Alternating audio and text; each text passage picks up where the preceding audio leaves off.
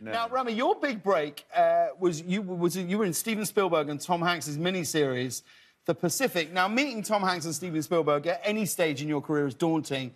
What do you remember from that first meeting?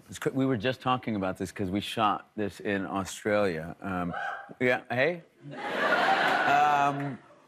I went in, it was a number of auditions I had, and finally I have this screen test with Joe Mazzello, who plays the lead in it. He's the kid from Jurassic Park who Steven had worked with, and now we are actually working together in this film about Queen. He plays the bassist, Yes. John Deacon. Yes.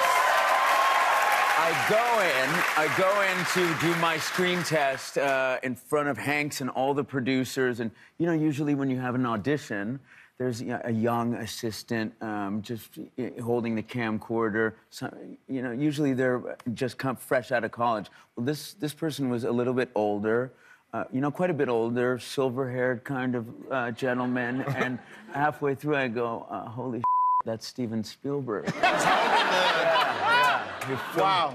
Filming us. Wow. Yeah, it was a moment, and I just thought, okay, just keep talking.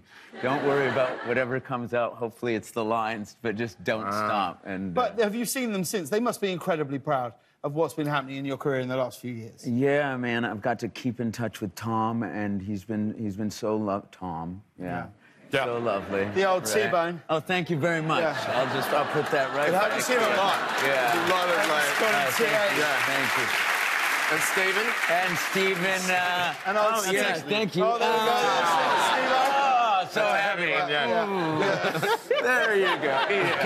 Yeah. He just said, Tom and I are so proud of you a couple years ago. I could not have believed that, you know, growing up in the Valley and not knowing idea that Hollywood was 2 seconds away, that this would all be happening at some point. Well, no one deserves it more than you.